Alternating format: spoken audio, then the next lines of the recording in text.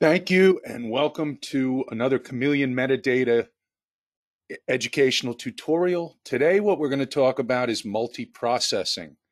We're going to use a very simple Excel spreadsheet that is also highly compute intensive when we write a program script to do a nested loop through it. While all of this is available, if in this case I went to Google and typed Python space multiprocessing, and this is going to be the first result that I got, at least, which is the manual.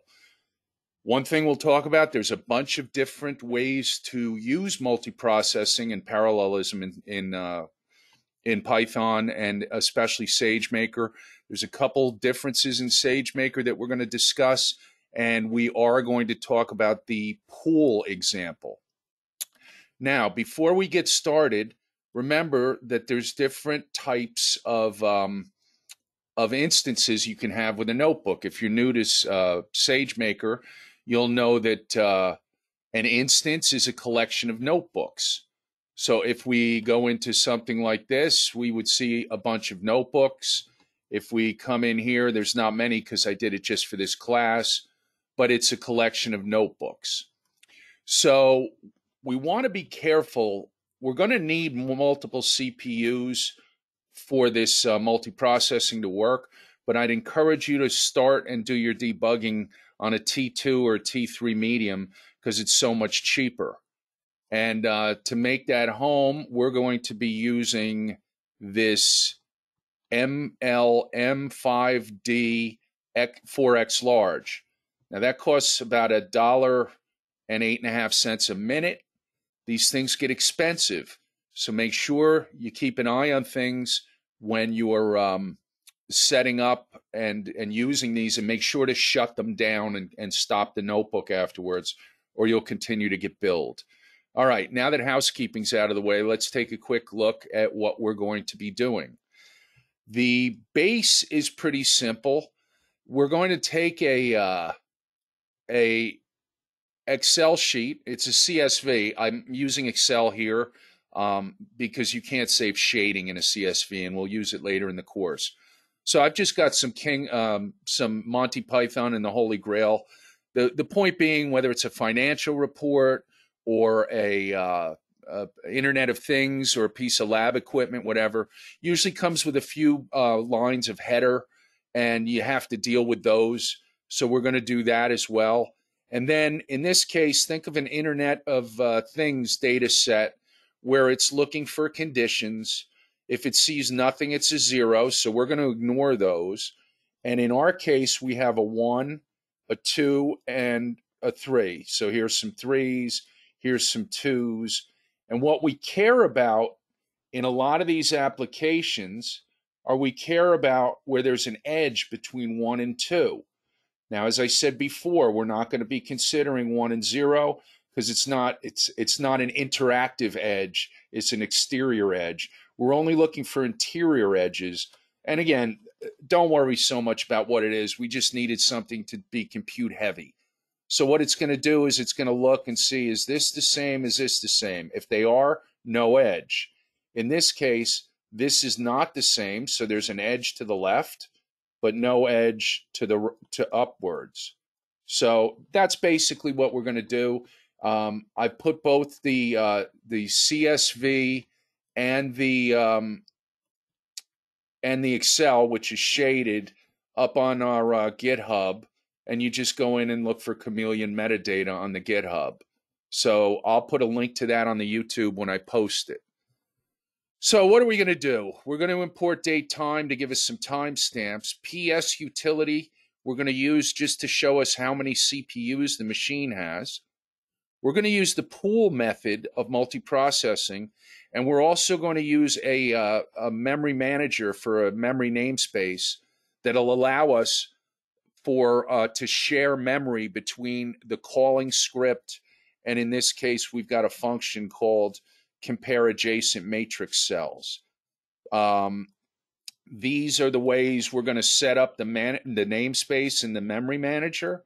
We're going to need NumPy and Pandas, and we're going to use time to calculate the elapsed time, and we're going to do some sleep exercises, which we can see down here, and we'll talk about that to reduce contention.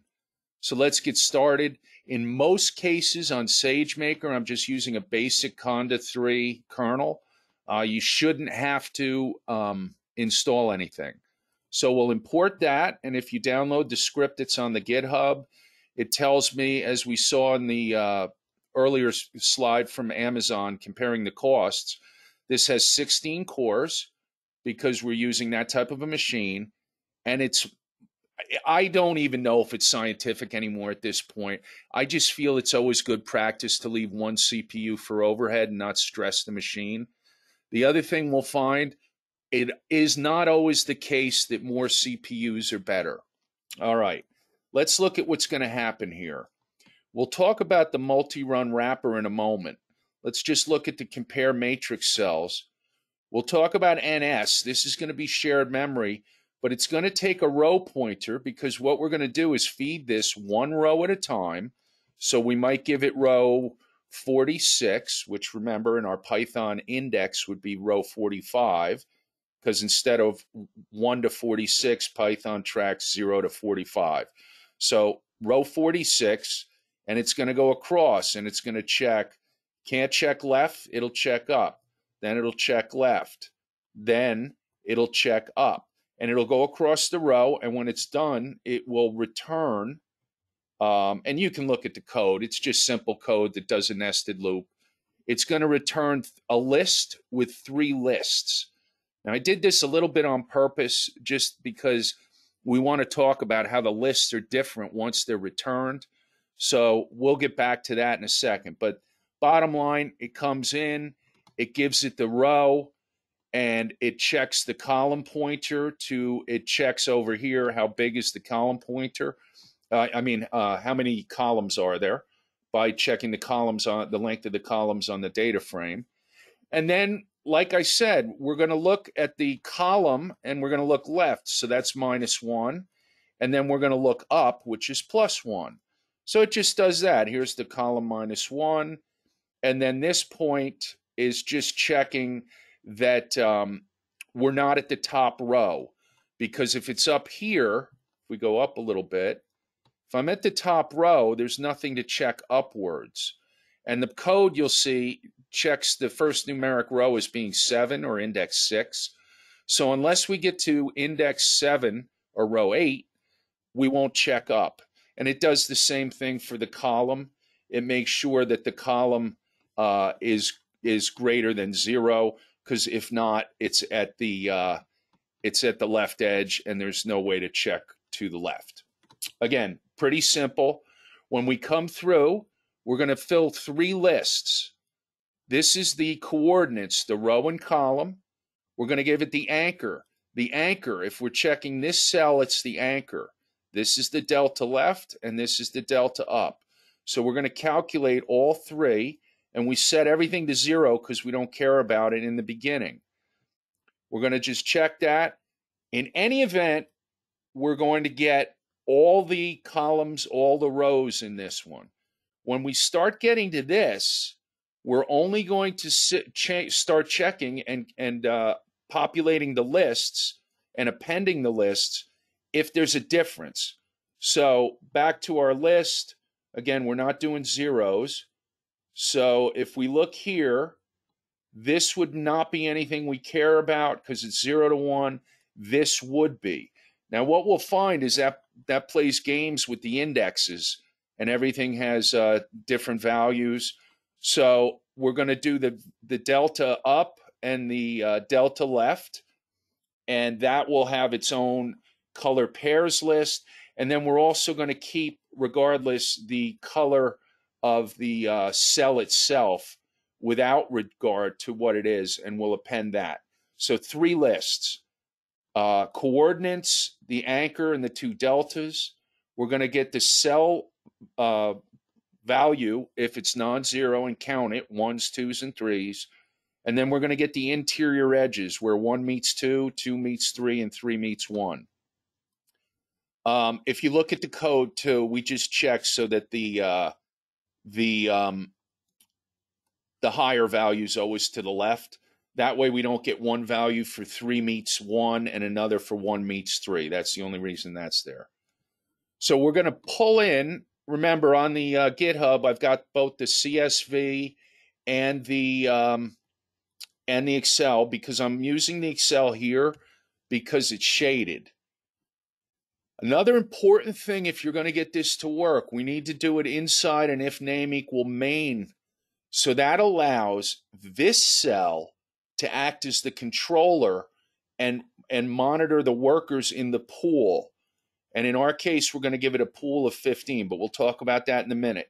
First thing though, make sure it's inside a name equal main block. Now, a lot of this you might not need. I've just put this in a little bit for the class, and we've got a colors value list and a colors pair list. So we'll be looking at those as we go through. Now, how does this work? Well, we're going to grab the start time, and this will be for elapsed time, and that's different than the date time, where we're just going to give it a timestamp to say it began. We're going to use this, and then at the bottom, we'll grab the time again, and then we'll take that and divide by 60 to get us the minutes. So that's what we're doing there. Then we're going to read the CSV file that's at the top of this code block into a pandas data frame. We need to know this because we want to know how many rows there are and how many columns there are. And in that case, we've got this. Now, here's where you need to pay attention. This is all normal stuff. You read to a data frame and you check some stuff out. Notice that what we're doing here is we're reading in that data frame to NumPy. Now, that would be how it would normally be. But remember, we were talking about the NS. Now, let's go back up to the top. The NS is the namespace with manager, which is the memory manager, which is part of multiprocessing. So what we're doing here is we've said, and look down here, we're going to call NS as the first parameter. So that means if I was to say NS variable underscore 01 equals 666, both of these are going to go in because they're prefixed with NS. Do as many as you want. It'll all go over in an NS namespace for the memory. But also be careful because you only want to give it what's absolutely necessary. So the other thing I've noticed in personal, the NS sometimes stalls when I try, because you should be able to do this, NS like that. But sometimes the data frame's stalled. So you'll see I make a data frame. Let's get rid of this because that was just an example. And I take it to NumPy and I'm going to pass it in. Now, some of the other things, if you remember, we've got at the top some nonsense. This is just, like I say, out of Monty Python and the Holy Grail, but it might be the name of the financial analyst, the CIK number if you're looking at an Edgar 10K report. Could be a bunch of things, when the report was pulled. If it's Internet of Things or lab equipment, might be serial numbers, what was being analyzed, things like that. But in any event, I need to find out where that first numeric row is, because I don't want to start doing my calculations on these text rows because it makes no sense. I'm just looking for the equipment values. So very common thing, I'm going to store the first numeric row in a variable that I'm going to pass. So I'm going to give it a row pointer. We'll get to that in a second. The row count, so I know how many rows are in the entire thing. And then the first numeric row, so I know what to skip over. Now, this is important. If we go back to multiprocessing, you can use pools with maps, you can use process with map, and process with star map. There's a lot of options. I generally find I use the pool the most.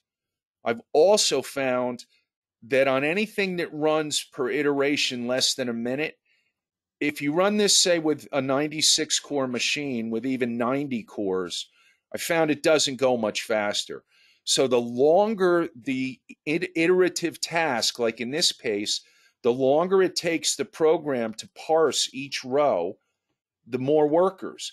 This one ends up taking about 30 or so seconds. So with the sleeps and the calls, 15, 20. I just did 15 because, I didn't need that huge a machine. And the next one has 48 and it's like $4 an hour. So I'm going to do that. The other thing with pool, you need an iterative variable. So in this case, the reason I read the CSV file and I got the row count was so that I could pass iteratively the row in the range 0 to the row count. Now this has 100 rows, so it'll go 99, 0 to 99. This all should be pretty easy. And what we're going to do is we're going to store the results, which remember are going to be this list of 3 lists coming back, in a meta variable called results. And then we'll take that results to a data frame, and then we'll play some games with it later. Let's look at a couple things though. I'm going to assign the pool 15 workers. As we saw up ahead, this has 16 cores, so 15 or less would be the maximum. I don't know if that's an Amazon rule, but I would suggest you go with it. Just use one less or use a bigger machine. Like I said, even on a 48 machine, for this one, it tends to slow down after about 23 workers, and we'll show why. So what it's going to do is it's going to read the data frame up at the top here. It's going to turn it into a NumPy array and send it into the memory space, which means when I call, that'll be available to anything called by this. I'm going to send over 3 other variables, the row count and the first numeric row. When each row comes back, it'll queue up in a results. And when the last worker is done, this will finish, and the results will go to a data frame, and we're going to close the pool. Now, a couple notes on this. This pool map, as far as I've read, does not need a pool close. But there's other parts of multiprocessing like process map and process star map or SMAP. They specifically should have a pool close. My experience, it doesn't do anything when I'm doing a pool map, so I just put it in always. And it's the same idea, you should always close a file. I don't know if it does anything, but I just use it for good coding practice. And then what we're going to do, if you remember up here, we're going to return 3 lists. The first return list has, as I said, it's got everything. It's got the row and column. It's got the anchor and the 2 deltas, so we can see everything that's going on. So that should be a 1-to-1. There should be 1 entry in there for each cell here. That's going to be results index 0. Color values list, how many 1s versus 2s versus 3s. Remember, we're not looking at zeros. You can see it in the code. And then the color pairs list. And that comes down to when there's a non-zero edge, like this 2-to-1, we call that an edge, and that would be a 2-to-1 pair. The code also says, even if it's 1-to-2, we're still going to put the higher value first, just so we don't have an entry for 1-2 and 2-1, because they're the same thing. They're an edge between 1 and 2. So when we go through this, and then we'll talk a little bit about the locks in a second, but we're going to go through this. We're going to append, remember we had these 2 lists up here that we had empty. We don't really need to do a list of the first one because it's going to be every cell. But these won't give me anything, like over here where it's 0, 0, there's going to be nothing there. There's nothing for this. There is going to be only these kind of things where it's an internal change. So that's going to be index, or the color value, I'm sorry, the individual. Won't count 0, will count the number of 1s and the number of 2s. The other one will look at the edges internally, and that's this third one, the color pairs list. We've got this these 2 empty lists. We're going to go through. We're going to fire this up, and we'll talk about what's going on with the multi-run wrapper because it takes about 90 seconds to run. Pull the results in.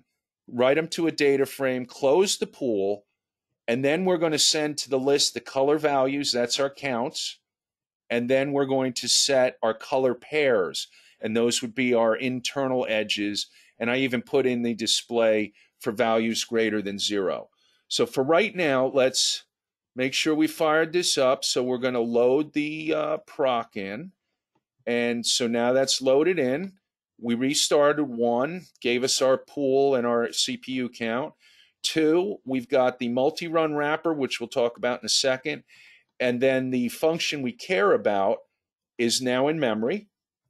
And then this is going to read the CSV inside the name equal main, very important, so it acts as a controller. We're going to call the multi-run wrapper, which we'll see in a minute, which will call our function and do what I just ran through. So let's get it started. Now you'll notice a couple things. 6 rows start right away. Remember, because it's not going to do anything because they're non-numeric. We have 15 workers.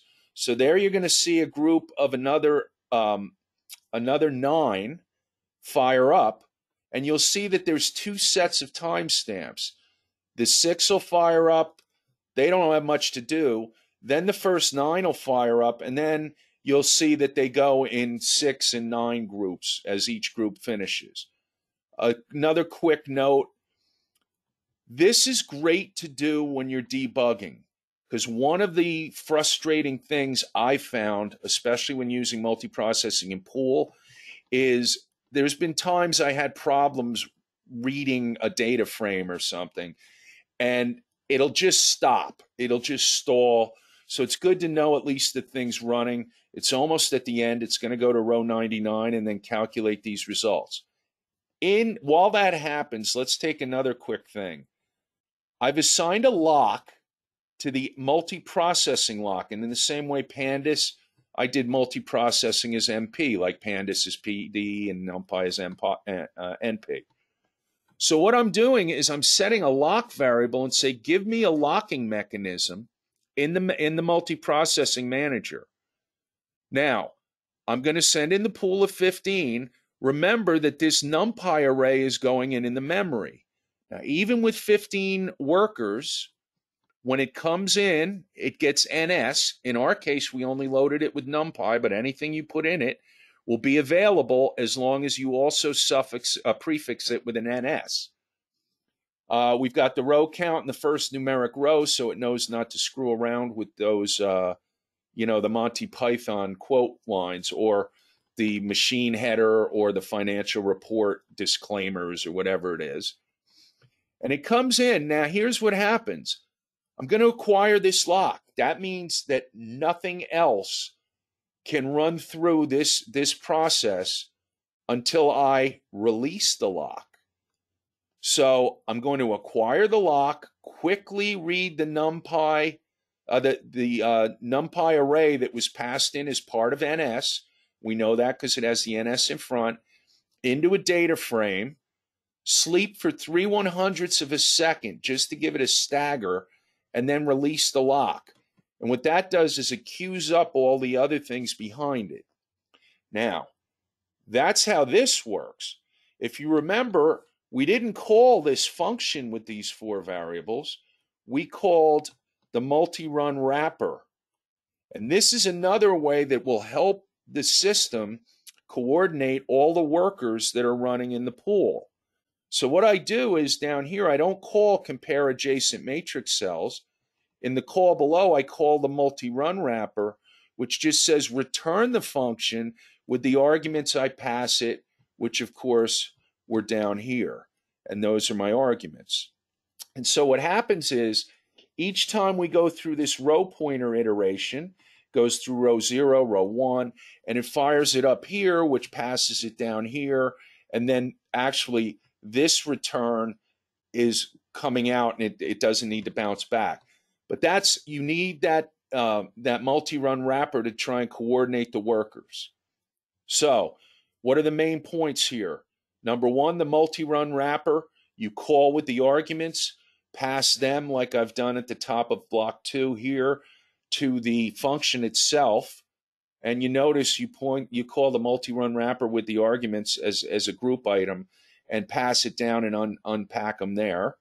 It goes through. We're making sure we're acquiring the lock before we read anything in the NS space, doing a tiny sleep just to stagger it, and then releasing the lock so the next worker can come in behind it.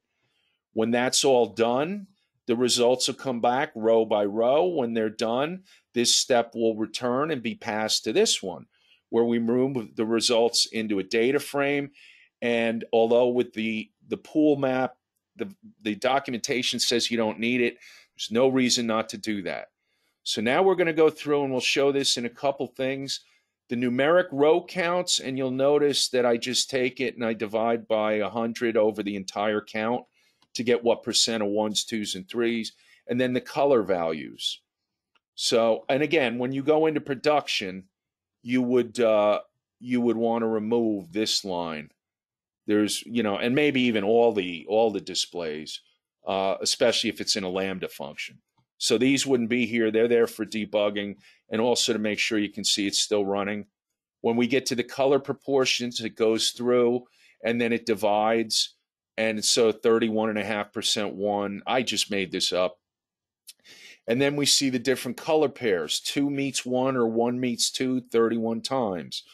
1 meets 3 or 3 meets 1, 12 times. And the same for 2 and 3, 26 times. The whole thing took about a minute and a third. And that's what we're going to do.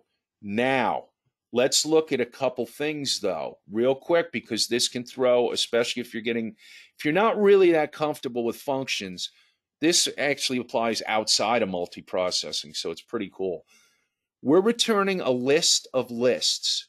This list has 5 items. This list has 1 item, and this list has 2 items. Okay? And the 2 items happen where a 2 meets a 3 or a 1 meets a 3. So if we look at row 62, and let's go down here, and remember, row 62 is really row 63 in 63 is the index value 62. Just remember that. They're all off by 1. So when you see that, that's why I'm highlighting row 63. All right. Now, if we look and we say, what's the member of the first list? First, let's do that. And then what we'll see is we're going to see a list item for everything, every single cell. Okay. I'm only doing row 62, but there would be an entry in that list all the way over to ALM, that column here, ALM. And so that list is an inventorying list. So when we do the whole thing, it's huge and it doesn't matter. If we look just at this list, what's on index 62 or line 63 for the first list, and at column 12 to 13, it turns out this is M63 in the shade. And what's on the next line, 63, which is line 64 in Excel, first list, 12th item is M65. And we'll see here that there's our list. So at 62.2 is a 1 with nothing different on either side of it. So 62, 1, doesn't count zeros, that's the same. We go down 1 row for 12, and we see it's M64. Now, how come this one's different? Well, it doesn't record anything. So 00 means on 12, it was 1 or 0 to the left and above it. Now on 3, it's the same to the left, but there is a 1-3 or a 3-1 edge. So we calculate that one. Now, if we had this, and of course, if we had like that with a 2, I'm going to put it back, then we'd have a 1-2 here. So let me go ZZ for that. That's a 1 and that's a 0 to get it back to what it was. Okay, so we see in the first list we're at absolute position. Now we're always going to be absolute position from the rows because that's just an index. But notice the color pairs isn't going to start counting till 12. So 12 in the first list is the 12th column. 12 in the second list is 1. So 0, 1, 2, 3, 4, 5, 6, 7, 8, 9, 10, 11, 12.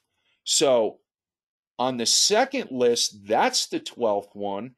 Notice that the first one is in M. The first 3 on the next row is in I. So the first row for that list, this is just counting the single colors, is there. Okay, so let's look at what that one looks like.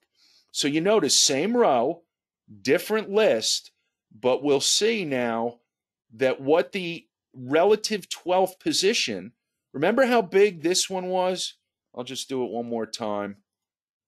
This was huge, and it's got everything. So 62, 0, 0, 0, 0. That's all zeros. All right, so it gave you one for each column on row 62. Well, on this one, on row 62, which is 63, there's only a few 1s and 2s, and that's here. And they go all the way to there. So those are the only ones. So what's 12 absolute with the first list, 12 is these three squares. And again, this 12 is to the left because the non-zeros start to the left. And we see that when we look at the green shaded, and I've even put this in here for you, that's why 12 to 13 here is not this on the second list, because we only start counting when we get to a non-zero, and things get even nuttier when we look at the last list, because this one is only going to look at things where 2 meets 3, 1 meets 3, 2 meets 1. So there's far fewer of those. And when we look at those, we'll point the whole row, just like we did here. Here's the whole row for list 1. And list 1 is the single color values. Hold on, right there. Single color values. This one has 2 colors in it. But if you look at the script, we concatenated them and then put a colon. So they're one item lists. And then when we go through that, there'll be far fewer. Notice, this is very interesting, on row 62, which is 63 on the Excel, there's only one edge. So let's look at that. 63, as we go over, everything's the same. Now, in the red square, as I said in the code, red square, okay, 2 things. In the red square, there's that. There's only one. Notice when we try 12 to 13, like we did every other time, we get an empty value. That's this guy. That's because there's only one item in the list. See, that's the entire list. Now, this one has more items, and the 12th, it actually has 12. But I bring this up to show you that when you're adding these lists this way with a multiprocessor, not all the return lists will be the same. So with that, I think we've covered everything we did. We want to make sure psutil is only done for the CPU counter. Remember to use a multi-run wrapper and call the function rather than calling it directly. We remember NS is the first parameter when we want to use the memory and manager namespace from multiprocessing. We're going to acquire a lock anytime we're going to access NS material, sleep it for a tiny fraction of a second, and release it. We're also going to come down here. We read the file, always fire it off from if name equal main. I've got a few things you probably don't need. Here's where I'm going to collect the lists that don't have a value for every row. This one, every column in every row. This one does, so we don't need a list for him. We read the CSV file. We read it into NumPy with the NS in front, which means when I call it with NS as the first parameter, it's available up in the function when I look to read that NumPy back to a data frame. We also see that we're going to use the lock manager, which is how you can acquire and release the locks. We call multiprocessing MP the same way we call pandas PD. The results are going to run. You always need an iterative variable to call. In our count, we're using the row pointer. And in the row pointer, we're going to go through the range, which we checked here. When it's done, the results will be collected, and it'll be a data frame with a list of 3 lists. We'll close the pool, not necessarily needed. We look at collecting list 1 and 2, which are the second and third lists, because the first list is 0. Then we come down here and it prints off some statistics. And then we did a little review of why item 12 is going to be different in all 3 lists. So with that, I encourage you to stay tuned. I'll post a link on YouTube to the GitHub, which will have the notebook and the data set. And do drop me a line or in the comments section if you have any questions. Until then, this is Eric Thornton from Chameleon Metadata, and thanks for joining me. Bye-bye.